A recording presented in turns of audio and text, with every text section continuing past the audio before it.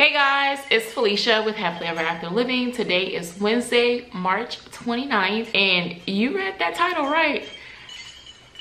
Your girl's registered for a half marathon. Oh my gosh. All right, so grab some coffee, some tea. We're about to sit down. I need to let you guys know how this unintentionally happened. If you follow me on Instagram, then you already know, because you guys got like the play-by-play of what happened.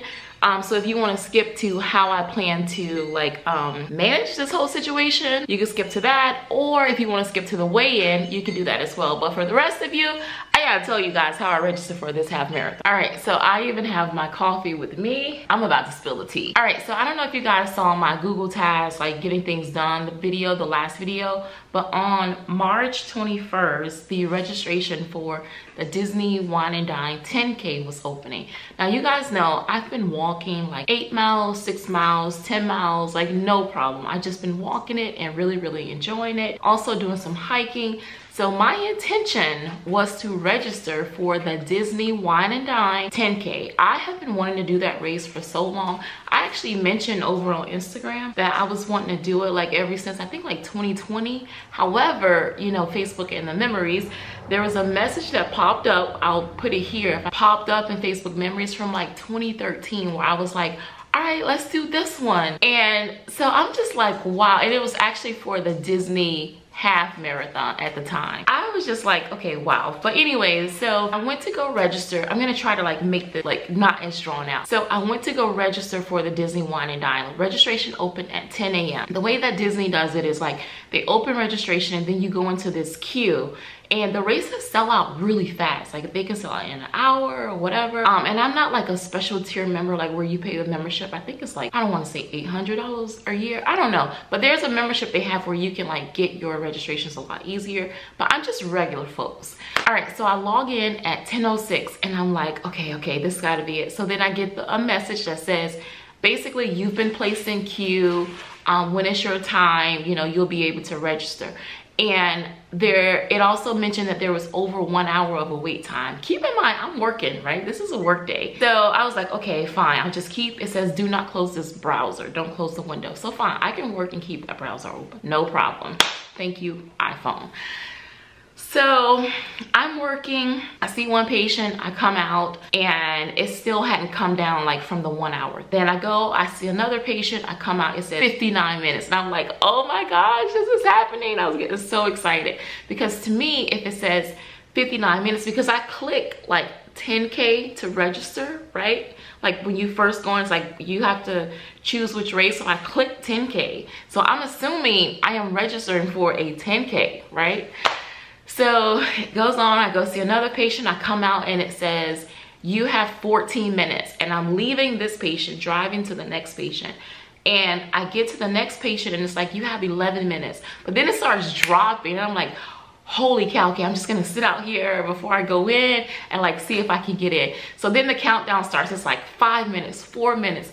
And then it says you have 1 minute. And then it's like, we are putting you through. And I'm like, ah! And in that moment, like as it's putting me through, I'm like showing so much gratitude. I'm like, thank you, God. You know, like this is happening because honestly, guys, the reason I wanted to do the 10K and I was gonna come and announce to you guys that I was doing a 10K is because I've been so relaxed, like in my walks and in my runs. So I was like, maybe I need to turn my intensity up a little bit. This would be a fun challenge. And Disney does an amazing job on their races. I actually did one of their races back in 2005.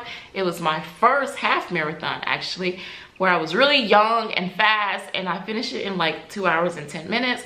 But at this age and this weight, I had no desire to do a half marathon. 10K would have been plenty. And a 10K is 6.2 miles for those that don't know. And a half marathon is 13.1 miles. So it's putting me through, and then I'll show you guys a screenshot right here. It says, I go to register for the 10K and it says sold out. What? Oh my gosh. I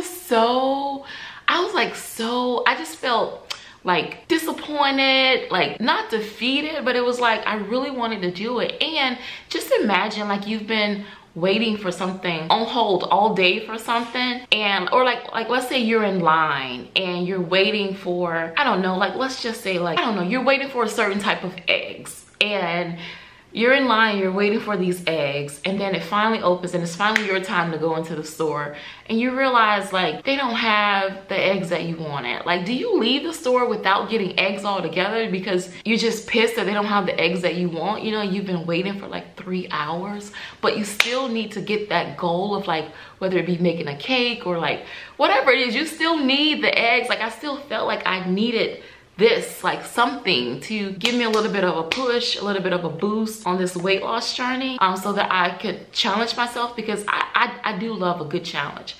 So what do? I registered for the half marathon, and here's why. You can see in the picture the 5K was available, and I love Disney races, but I am not paying you guys $100 for a 5K. Like, I shouldn't say that, because knowing me, I'll do it next year, but at the time, that was my thought process. Like, my community has 5Ks like every weekend, so I don't have to go to Disney to do a 5K like that. Not that I'm knocking it, but for me, a 5K is like, I'm comfortable there. You guys know, like, I just told you, I'm already walking 10 miles. Like, I'm already comfortable with the 5K. I needed something that was gonna push me.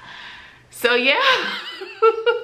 All right, so let's talk a little bit about how I plan to manage this. You know, I'll talk about my running journey at some other point. Maybe I'll do a whole nother video if you guys want to see that, because you saw, hold on, let me go grab them. I mean, you guys see, like, these are all mine. They're not like mine and the kids. Like, there's a few there's a Clearwater Iron Girl half marathon.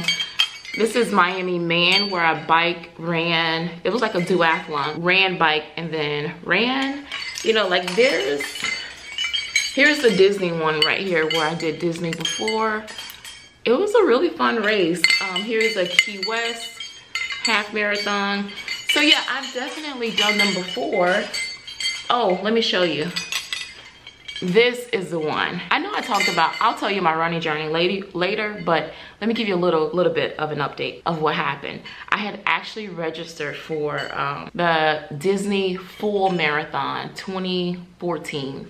And I tore my Achilles, like I injured my Achilles in 2012 or 2013. And I had, you know, started rehabbing, and I went back earlier than I was supposed to, and I re-injured myself. Maybe it was 2011, and I gave myself a year, yeah. And then finally I went back, and I was training for the Disney Full Marathon. And this race right here is the one that took me out. So I did this red ribbon half marathon, and it was fine, like, during it. And because I allowed, you know what, let me take that back. I don't want to blame the race. It was not the race, it was me.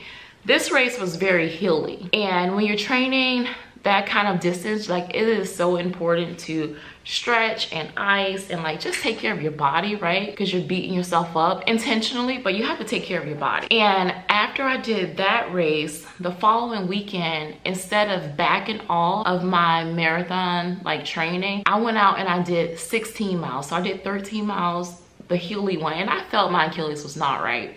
And then I turned right back around and did 16 miles. And within all of that, I was not stretching. I wasn't doing any of that stuff. And I injured myself pretty badly. So my thought process is that, yes, I'm going to do this half marathon. I actually went out Sunday and I did 10 miles. Oh, let me tell you guys. So here's the part that made me nervous about doing Disney, because Disney is one of those races where they have like a time cap. Like, you have to maintain a 16-minute mile in order to not get picked up by the buses. So I was kind of nervous about that, because I'll show you guys here. I just been walking like, you know, 20-minute miles, 21-minute miles, 22. A couple times I did like 17 when I did a little bit of jogging. And I was kind of nervous because I was nowhere near that. But this weekend I did go out and I did 10 miles, and I just wanted to see what it would feel like. And I walked 3 minutes and jogged. I'm gonna start saying running. I am claiming this. I'm gonna start saying running. So I walked 3 minutes and ran 1 minute, and my pace, I'll put it here. So that made me feel a little bit better. And then yesterday I actually walked 2 minutes and ran 1 minute for a 4-miler, and my pace is like, it's coming down. I was like 15:35 maybe, I don't know. So I feel like by November I should be able to finish this race. Oh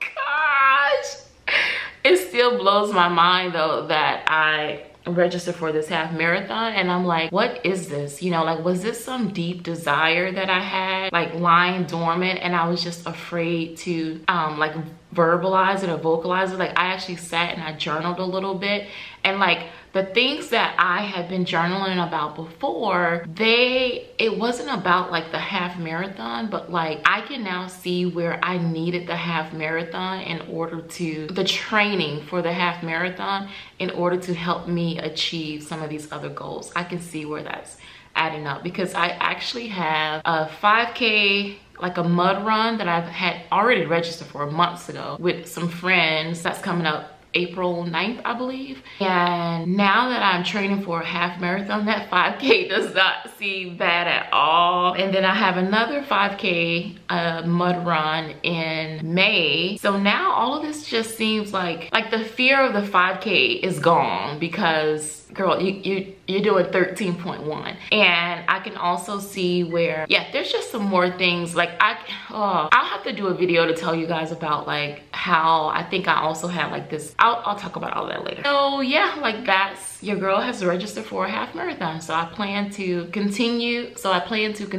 With my walk run. I'll show you guys like some of the essentials that I use for running in another video. I can tell you that I no longer have a desire to run the whole thing. I think that's why I was a little nervous and afraid for, because originally my plan was to run the entire 10K. Like that was going to be my goal. But now that I'm training for this half marathon, I can see where the run walk, like my Achilles, is not bothering me very much at all, even with that 10 miler. But my plantar fascia on the right side during mile 8 was a little, it was kind of like not screaming at me, but it was like, hey girl. That was during the run on the 8th mile. But then I noticed that walking, it just kind of like settled down again. So I now understand and see the benefit of the run walk. All right, so let's talk about the weigh-in. So regarding the weigh-in, you guys saw in 2 videos ago, I talked about how I had gained 11 freaking pounds. If you want the details, go back and watch that video. And then in last week's video, I uploaded, my plan was to do like an each day. I don't even know why I thought I can do that. With my work schedule, like there is no way currently that, I mean, there is a way. I would have to neglect a lot of other things in my life in order to upload every day. So I'm sorry, I should not have said that. If I pissed you off, I pissed myself off, because I was like, why did you say that? All right, so what happened is whenever I film videos and footage, it takes quite some time, and the editing takes a lot of time. So I was like running into like, do you film and edit, or you know, and like cut your workout short, or like cut other things short, or like the goal, I'm still trying to lose weight. Like that is my goal. So sometimes I just have to get the workout done, and I don't really have time to share it. And I know that there will come a time in my life where I have more space, because I really do want to share with you guys, but sometimes it's just a time crunch of trying to make it all happen. That's all. It's not that I don't love you, because I do. It's not that I don't appreciate you, because I do. So you guys saw in that video, I weighed in at 228 pounds. And then the following day I did a weigh-in, and I weighed in at, I think it was like 225 point something. I had lost like 2.4 pounds. So the end of the week, I'll put it here, I weighed in at 221.4 pounds. So that's a loss of almost 7 pounds, right, within a week. So I think that's pretty good. My whole point of that was just showing you guys like the different ways that different people's body responds to stress or trauma. I knew that I had not gained like 11 pounds of fat. Like I knew that. You guys knew it too. Like you got in the comment section, you guys were like, yeah, that's definitely water retention, right? Currently I'm 221.4. I will share with you guys that my goal for this half marathon is, I've never run a half marathon over 200 pounds. I've been a larger runner before. Like I've been like 180. I think the most I've probably ever completed a race was probably like around 187-ish, 186. Somewhere around there. So my goal for November, I'm not gonna lie, is I need to get under 200 pounds. And now it's not even about like for weight loss, it's just about the biomechanics. And I don't want to put more weight on my joints, more stress on my joint than I have to. So, but I'm not putting any pressure either, you know, like I'm just wanting to take my time and listen to my body and just trust myself, continue to trust myself throughout this entire process. I'll come back later because this video is already getting kind of long, and I'll talk to you guys about like how I'm training. I'll talk to you guys about the way that I'm eating, because I'm still playing around with all of that, just kind of trying to find my way. I'm still fasting. That's one thing I could definitely say that I've noticed a difference between fasted run than in comparison to when I used to run before. So, oh yeah, and then when I did that, when I ran that Disney half marathon and I finished it in like 2 hours and 10 minutes, I think I was around 150 something pounds at the time. But at that time, like, I wasn't really focused on like weight. I was just training. And the reason why I'm sharing the weight with you guys, honestly, is because I do want to hold myself accountable so that I can become lighter on my feet. But for me, like on the day-to-day basis, as I'm going through life, I'm really not focused on the weight part. I'm just focused on trying to maintain good habits and trying to become more fit and lean and like building my endurance. Like, I'm really, it's kind of cool. Like I told you guys, there's so many things that have come up, but like I feel like an athlete again. I do, like I feel like an athlete again, and I love this feeling. I even went and bought new workout clothes. If you guys want to haul, thumbs up this video and let me know. Can you see this outfit? It's not really an outfit. It doesn't even really go together, but I actually went and bought myself, I treated myself to some new workout clothes, and I've got a lot coming up. I have a trip where I'm going hiking later this month. This month as in April, not March. There's just a lot, and I'm really starting to feel so good. You guys, I'm not leaving. Like, I know sometimes my posting is not like as scheduled or only like one video a week or something like that, but I'm not leaving this channel. I'm not, and I'm not leaving my goal. You know, I'm here. Like, I'm here and I'm putting in the work. So even when I'm not showing up here, like doing a video, I am definitely, you can trust that behind the scene, I'm putting in the work. I got an email about a triathlon, and they have a duathlon part attached. So I've even been thinking about that a little bit, but I'm not 100% sure yet. I mean, it's in June, so I could do it like just to finish it, but I want to continue to build a base for running and see how that goes before I hop back on the bike to try to finish a 12-mile race.